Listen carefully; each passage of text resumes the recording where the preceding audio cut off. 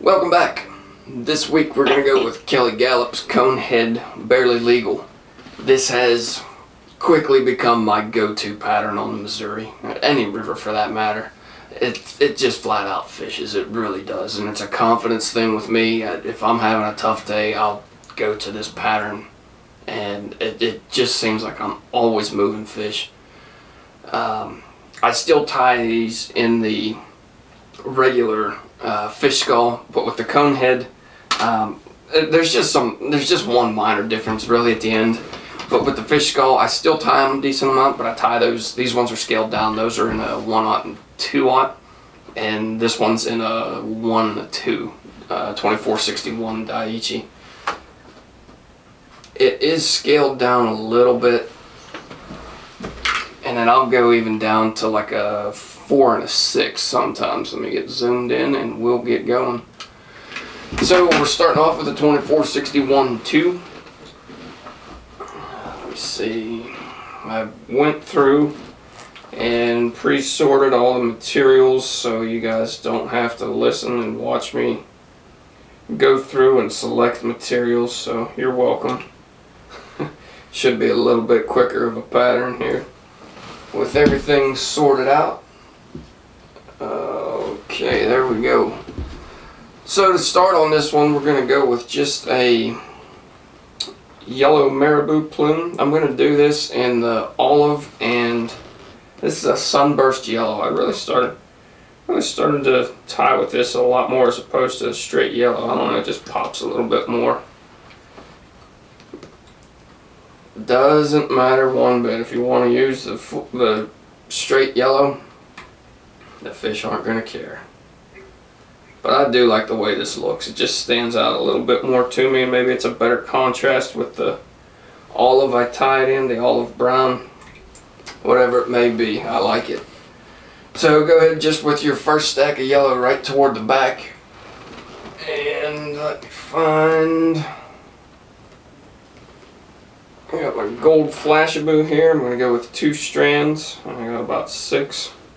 So 2 strands, we're just going to double it over, same as always with these Marabou tails.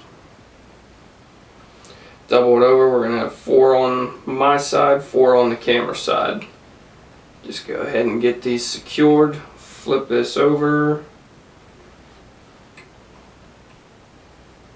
and then go ahead and pull tight and trim.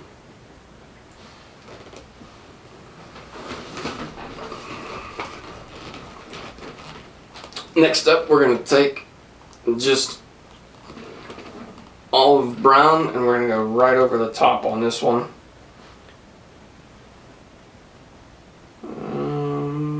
Let's see, measure this out. The same length, maybe slightly longer with this olive, and I don't like that one. I don't like that one. Go figure, I spent all that time pre-sorting and find one that I don't like right out of the gate. It's just a little chewed up. So, take 2. I'll throw this one in. Getting down to the end of this pack. I don't really like this one too much, but I'm not going to subject you guys to watching me nitpick over this. So same length, slightly longer if you want, and then go ahead and just tie this in all the way to the back. Yeah, I don't like that, but I'll live with it. I'll live with it. And then same thing right to the midway point. Go ahead and trim. Yeah, I'm gonna have to look at that the entire time now and be disgusted with it. Not that you can tell a big difference, but I just didn't quite like either of those two. So next I'm going to take just some medium Estaz, this is peach, and tie this in for the body. Get that good and secure, and we're going to take off to where we left off with our thread when we tied in the Marabou. And then go ahead and run this, get one full wrap, pinch your tail and anchor. 3 to 4 anchor, 3 to 4 anchor, and it looks like I'll get about, let's take one off there. Go ahead and tie this off.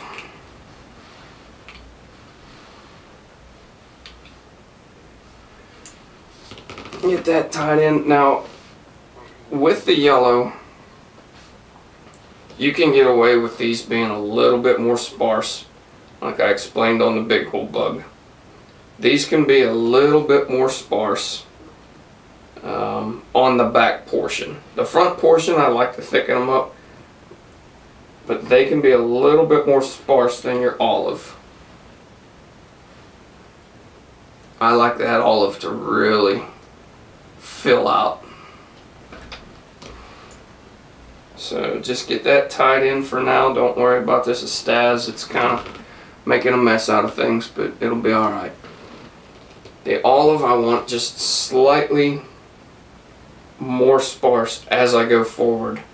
Now, especially once I get to the front hook, I like that to be a really thick, wispy plume. So we're going to go about halfway back our stack, halfway to 3/4 of the way back with this. If you're going to err on the long side. Don't short yourself. I'll make a wimpy looking fly. Nobody likes that. Go ahead with this right up to the front. Leave yourself a little bit of room, because we still have 2 stacks and then some Flashabou to get in here. I know this thing looks wild right now, but as soon as I get this Estaz going again, it's gonna come into shape, I promise. So take your Estaz right around, peel your fibers back, and then make this wrap right in front. I mean, actually touching your fibers, and see how it just kind of slicks all of those fibers back. Really cleans that fly up. 1 full wrap, maybe 2, pinch and anchor. Get some of those fibers out of the way. I'm going to go with 1 more. Leave yourself a little bit of room here. Don't take this stuff all the way up to the eye of your hook, or you're just going to have it extremely too much bulk, and it's going to wind up being tough to finish this off and not crowd your eye and rob yourself of articulation potentially. Not having enough room to get your wire through, and then it's not going to move as free as it should. Make you mad, cuss probably, if you're anything like me. Let's see here. I want to go with the yellow first. Same thing, half to 3/4 of the way back. This one's a little sparse again. Like I said, it's not a huge deal on this back hook if they're a little on the sparse side. I'd like this to be a little thicker. I might and will double it up actually. I think. No, I'm going to let that ride. Nope, I lied. Where's my Marabou? Just when you guys thought you were going to get away with having a quick, clean video, I went and got picky on you, so. This looks like it'll fill that section out a little bit better.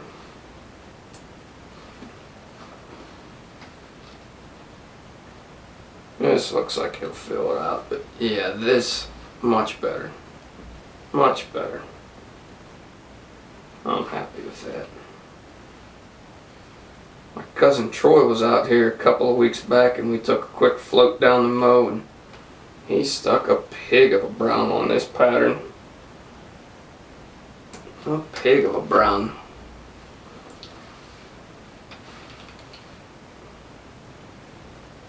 People on that river swear you can't throw streamers in August. I beg to differ. I beg to differ. Let them keep thinking that, right? Next up, we're going to go with our olive plume here, getting a little thicker as we go. Same measurement, halfway to 3/4 of the way back. Get that tied in. Spin this, trim it off nice and clean. And then the last thing we have for this back portion, oh, that looks much better. Last thing we have for this back portion is I'm going to take one strand of gold Flashabou, and I'm just going to run a lateral line down the side here.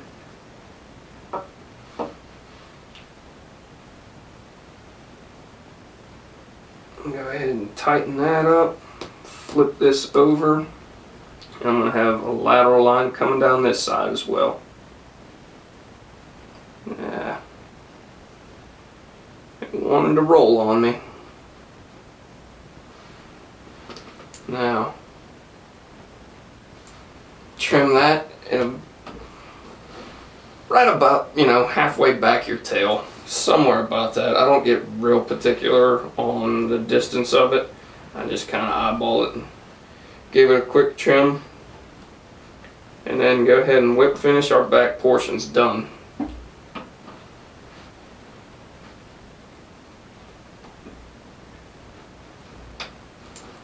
Now, like I was saying, with the front stacks on the olive, I want those really wispy. You can get away with having this a little bit more sparse back here. You can see it's it's on the sparse side for sure.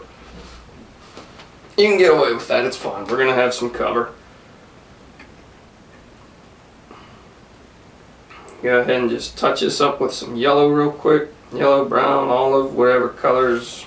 Next to the bench I happen to have yellow, so that works. We're going to go ahead and get our size 1 2461 in here.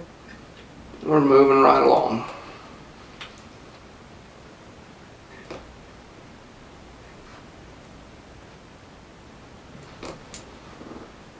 Get your thread started, and then we're going to find the bead we like. We'll go with the orangish yellow looking thing.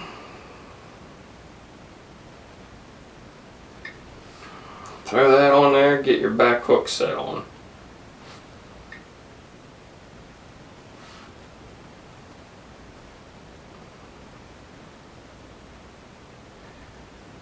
Come on. And get your distance about how you want it. Give it 2 or 3 loose wraps, that way you're still able to manipulate it if you have to. I'm going to give it just a quick turn. Ever so slightly, that looks good. Distance seems pretty good. Yep, I like it. So just run your wire up to the front. Get this in a little cradle there. I'm going to fold this back over itself, bring this wire back around. And then go ahead and pull tight on this a couple of times. And I'm going to leave off right where the barbell hook makes its ascent. And we're going to start with yellow here on the bottom. I'm just going to take 2 yellow stacks and I'm going to run these right down the side at a downward angle. First off, I want to measure this out, make sure I'm about halfway back. These are the only ones to where if you're going to go a little bit short, you can. I try and keep it right at the halfway point, not much further, because they will have a tendency to wrap around and get fouled up. So if you want, keep these a little on the short side. Now we're going to go ahead with another yellow. on the camera side this time, and this will fill out, this will really give a good cover for this fly. Nice clean skirt. Work this back to the barb of the hook, and then I'm going to take these two right down the side, just shy of the halfway point.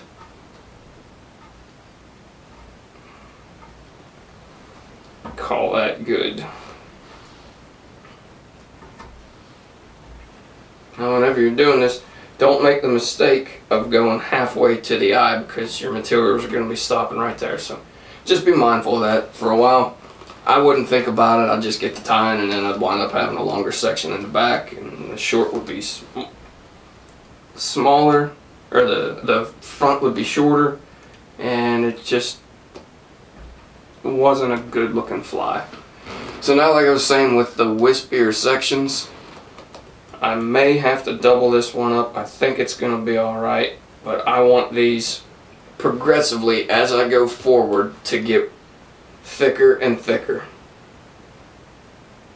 So peel that back just a touch. Set that material in, and we're starting to build this bulk for our body.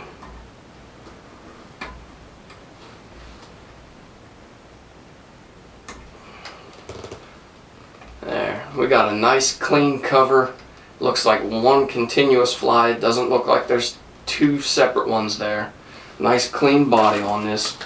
So we're going to get our peach tied back in. Having trouble with words there for a second.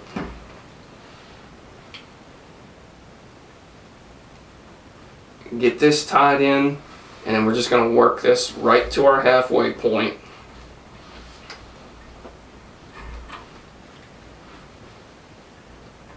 Come on. Make sure not to trap any fibers. Get that one full turn. Pinch and anchor. 3 to 4. Pinch and anchor. I think I can get one more there. That looks to be close to halfway. That's good.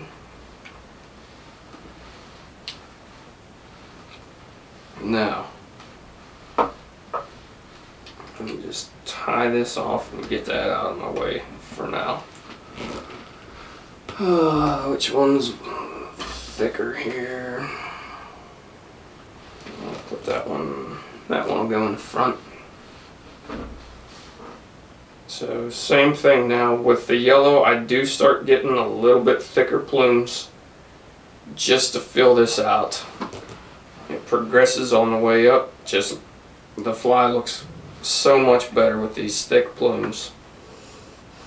So halfway back again, halfway to 3/4, measure that out. Get this one tied in. Make sure that I still like that distance. Looks pretty good. I'll just give it a quick pull, take a little bit more. Lock that in. I'll take this right up to the front, right to the Conehead. This Conehead, by the way, is a tungsten. You can use just the regular brass ones if you want. I tie them in both. If I'm fishing a river that's, you know, like the Mo, that's a little bit deeper, a little bit quicker in spots, I'll go ahead and use the tungsten. If I know I'm fishing some shallower water, I'll go with just brass. But the majority of the time I would say that I use the tungsten. Now, get this olive tied in.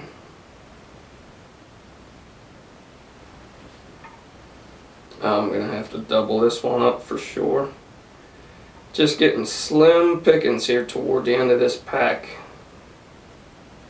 This one's getting doubled up for sure.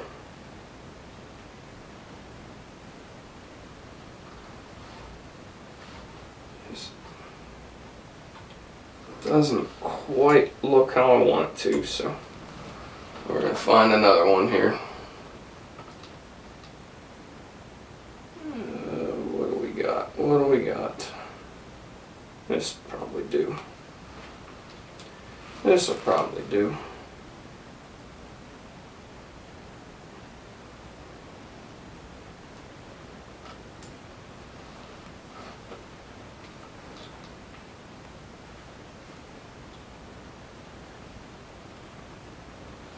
Yeah, that olive was looking lost.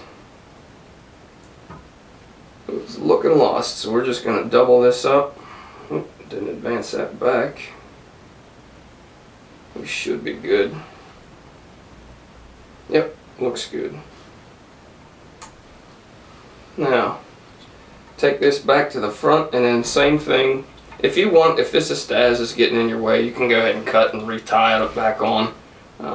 I just kind of manipulate it as I go around my feathers, and it seems to work out alright. But for a while I was all thumbs trying to do that.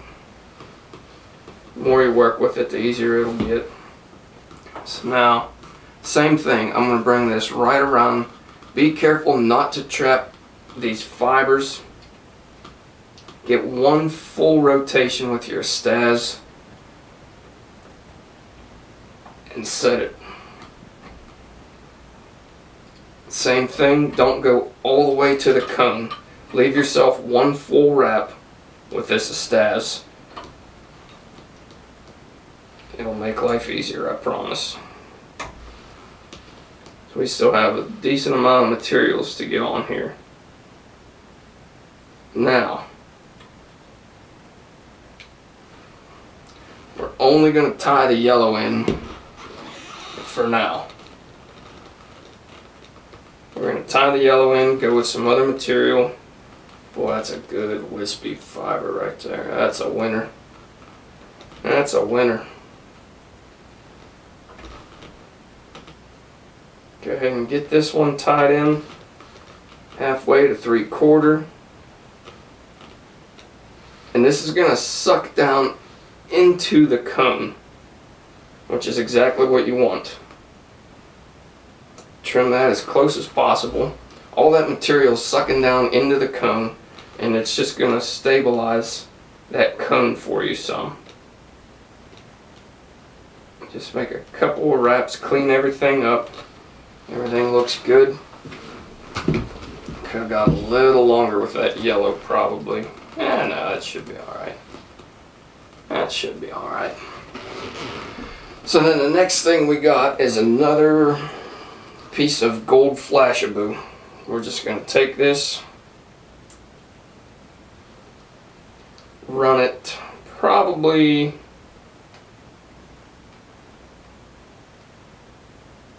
I would say a quarter away back your front hook.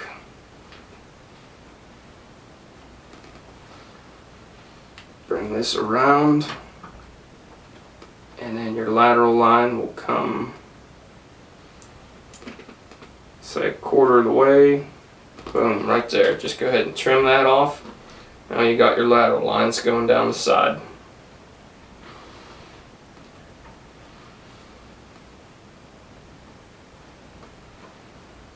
That's going to want to flop around all over the place, but it'll be alright. It'll all work out here in a second. Next thing we're going to do is we're going to take this ice wing fiber, and this is just minnow back, and I'm going to take just a little bit of this, kind of clean this stuff up. Don't take a whole lot of this. Just a little bit goes a long way. And we're going to take this on the top portion, not directly over the top, but on the top portion of your fly, double it over, and then just run it back the same way on the camera side as I did the top, or my side. And then just go ahead and thin this stuff out.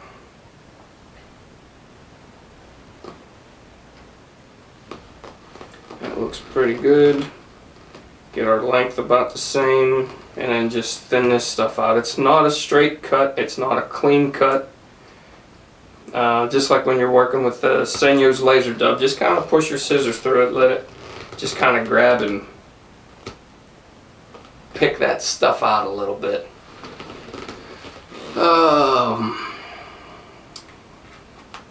For the next portion of this, we're going to run another set of lateral lines, but this is going to be with our I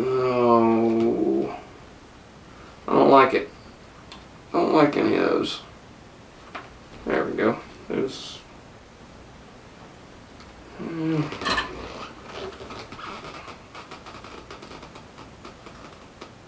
that's not a good match. We'll get there. These two look pretty good. We're going to run some lateral lines with this yellow dyed Grizzly saddle hackle. And I'm going to take this almost back to the tail on this fly. I'm going to set this with my side right. I'm going to set this straight up and down. It's easier to get this stuff tied in when it's straight up and down like that. Everything looks good. I'm going to double over my stem and tie it in.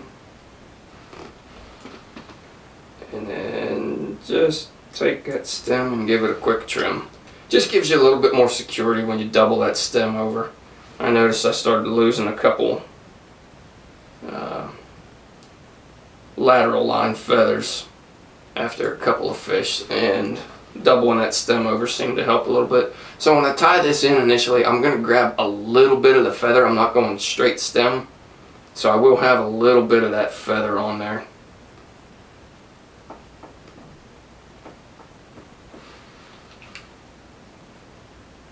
It just bites a little bit, gives you a little bit extra security. Kind of rolled on me to the side a little bit, but that's alright.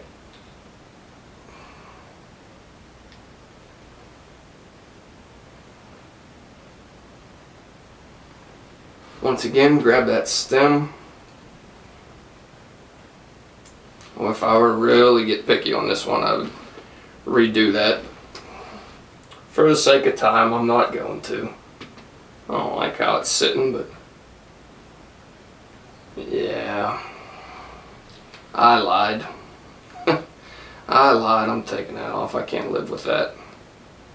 Can't live with it. I'm not going to tie the whole fly, have it looking clean, and then have one feather just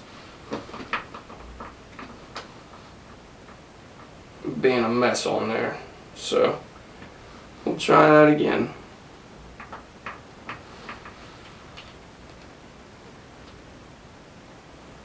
Okay, that's looking good. Keep these wraps pretty loose.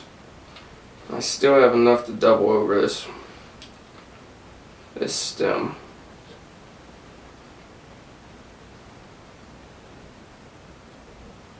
Come on. There it is. That's more like it. That's more like it. Alright, we're getting to the end here, I promise.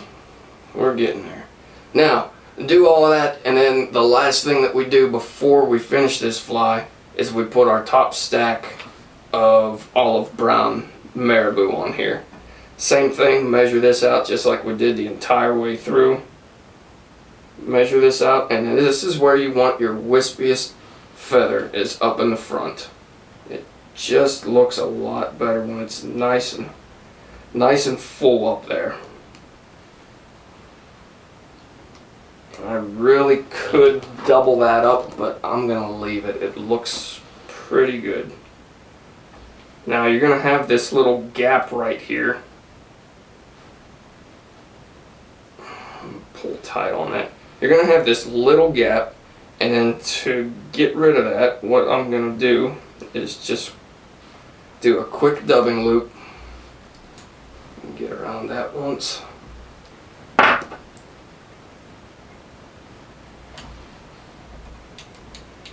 quick dubbing loop.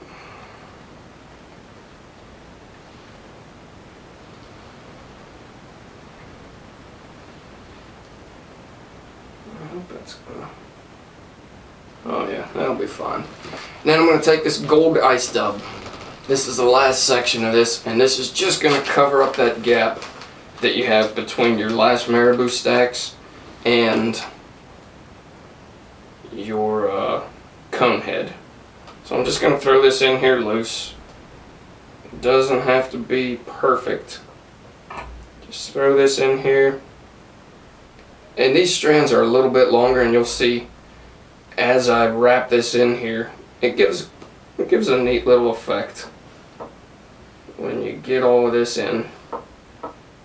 Now, get this in the cradle. Get over here.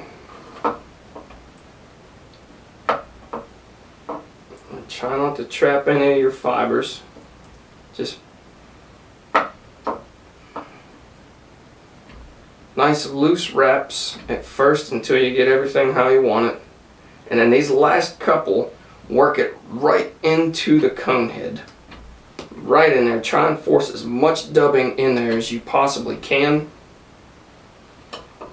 And it gets it nice and snug. That Conehead's not going anywhere. Tie this off and then you're done. If you want to, you can pick this gold stuff out and it'll give like a nice little splayed out effect. It kind of naturally does that by itself. But I'll just let this one go, and I need a little bit more dubbing in there. Just a little bit more. It's all going to disappear, so I'm not going to throw it in another loop. I'm just going to wrap a quick little piece on here. And I need to just force this down into the Conehead a little bit more. There we go. Get rid of that excess.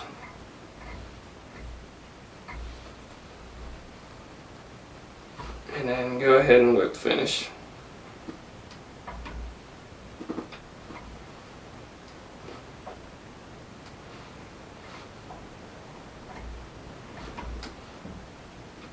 Perfect. Good to go. Now I have this thing kind of turned on its side here, so it's looking a little funky to you guys. But there it is. I got a little sparse in the back, but that's if I'm really going to get picky on this. As soon as it gets wet, it's gonna look fine. It's gonna look fine. But there it is. There's Kelly Gallup's Conehead Barely Legal.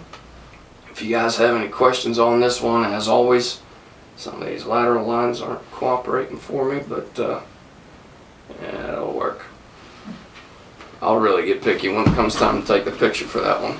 But as always, if you guys have any questions or comments on this, leave them with me. I'll get back to you as soon as I can.